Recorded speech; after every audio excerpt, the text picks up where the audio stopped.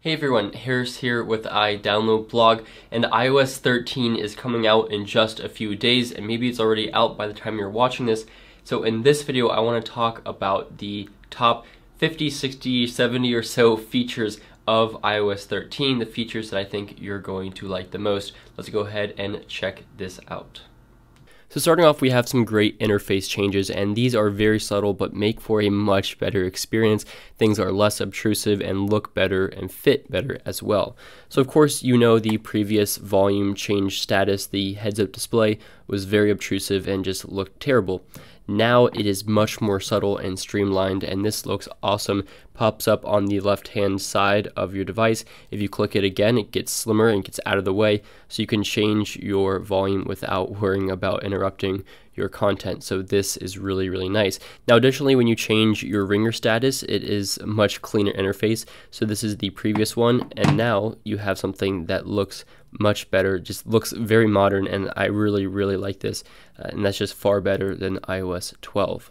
Now the share sheet is also modified. So instead of just 3 areas for sharing, you now have 2 areas for sharing, and then you have the whole list going down, and you can rearrange and edit this, but it's just much cleaner and a little bit more like Android actually than it was in iOS 12, and that's a good thing because the share sheet could use some improvements, and it certainly has been improved with iOS 13, so the share sheet is much better.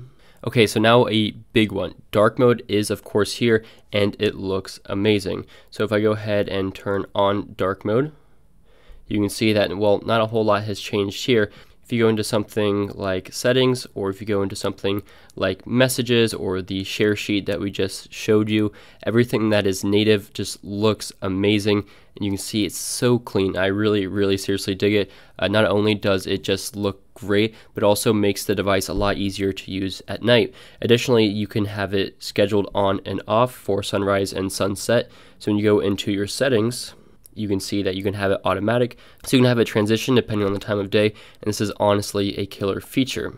Now, Apple also included new wallpapers for iOS 13. So if we go into wallpaper, you can see that Apple added some great ones that will work with your dark mode. They transition depending on the time of the day and whether you're in dark mode or not. So this would be dark mode, and this will be regular. So you can just see it invert a little bit, but like a smart invert. So it's very, very clean, and honestly, dark mode is one of the best things that's happened to iOS in a while. Now within Control Center, you will be able to 3D touch or haptic touch depending on your device, both the Bluetooth and the Wi-Fi toggles to get into quick access, so that you don't need to go into your device settings to change or add a connection, which is great. So now Find My Friends and Find My iPhone has been combined into a single app, which is just called Find My. So when we open it up, you can see we have Find My Friends on the left, and then Find My iPhone in the middle, and then you have a tab for you. Now what's really cool with this year is that there is a great security feature for Find My iPhone. So if you go into your Find My section and you do Find My iPhone, there's Enable Offline Finding. And I made a whole video on this explaining this, so I invite you to go check that out. But basically it creates a network of Apple devices using iOS 13 that communicate via low power Bluetooth, so that even if your phone runs out of cellular or it does not have Wi-Fi or really any connection, it will just use low power Bluetooth to communicate, and you can find your phone based off of the network of Apple users, a huge security feature. And again, we'll show you that without dark mode. Awesome. You finally have the ability to access thumb drives, SSDs, any other drive that you plug into your iPad or your iPhone. If it is a drive, files will now be able to access it and open it, and that is a big change. Health has a general redesign, which you'll have to kind of learn where things are now with this, but included inside of this is some audio and loudness hearing. So you can check audio levels for your listening, for your headphones, your AirPods, whatever. It'll tell you if you're listening to things at too high of a volume. But this will also incorporate the Apple Watch's sound data. And then finally, there's also cycle tracking added. There's now a new family sharing hotspot setting, so your family members can share your data hotspot.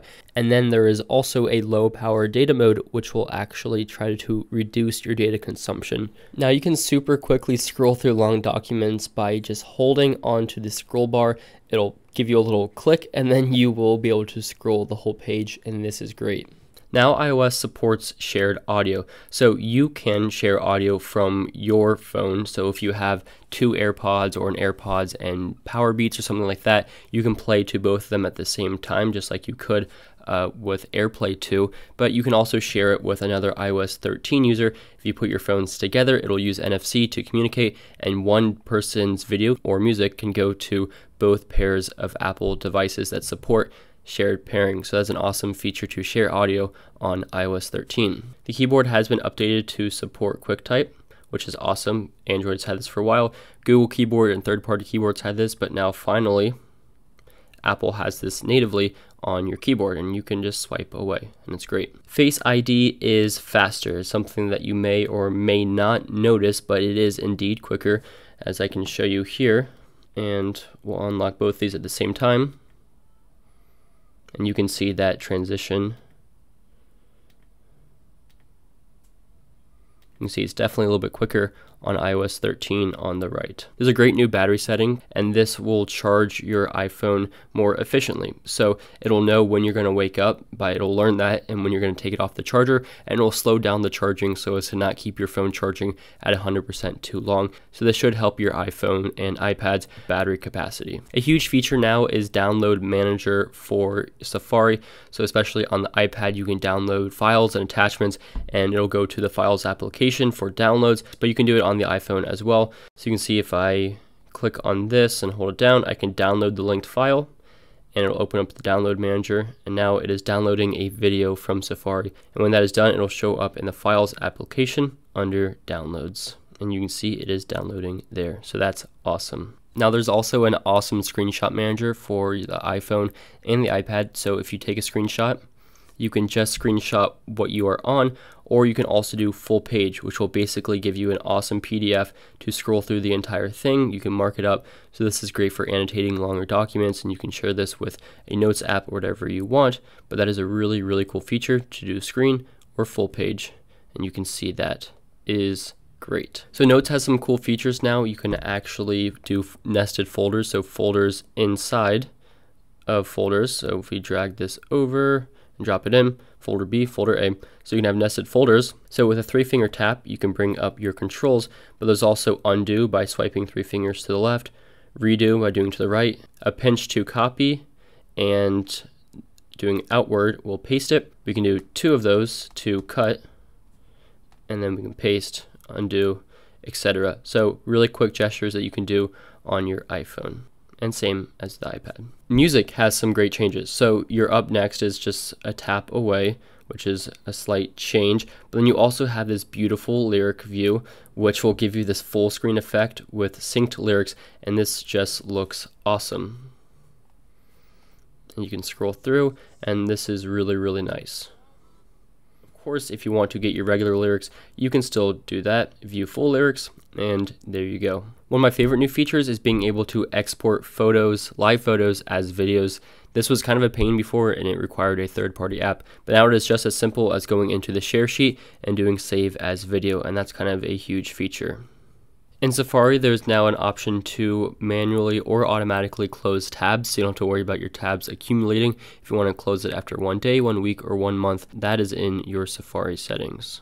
There's some nice changes inside Maps, so you can do collections now, and in a collection you can do like an itinerary for a trip or anything like that, sort things together and then share it. But then there's also a new feature called Look Around in Maps. So if I search San Francisco, you can see that there is a look around, and this is just super sweet. You can see it's very similar to Google Street View. It'll let you see exactly how you are navigating, and you can see it adjusting like that. You can also do half and half with your view of where you're going and the view that you'll see in front of you. This isn't supported in very many cities, but it is insane for the ones that it does support, so that's a really nifty feature. Reminders has been redesigned, and now you can have multiple smart folders for scheduled, flagged, today, and these will organize automatically. You have your local, your iCloud, etc., and you can add a list. But now also when you are creating a reminder, it can have smart syntax. So you could say, tomorrow, 9 a.m., shopping.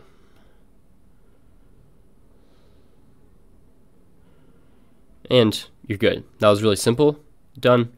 now you have a reminder for tomorrow, 9 a.m. for shopping. There are now awesome editing tools for video. So there weren't a whole lot of settings before, but now you can do things such as straighten your video, and you can apply different filters and just do other changes that you could not do before to videos. So if you're in a pinch and on the go, you can definitely modify your video within Apple's own app to get some cool effects right there. Editing photos just got simpler and cleaner, whereas before you had this list view that was staggered and you'd click to expand. Now all of these options are more similar to a lot of other apps out there, with a horizontal scrolling list of all of the different changes you can make.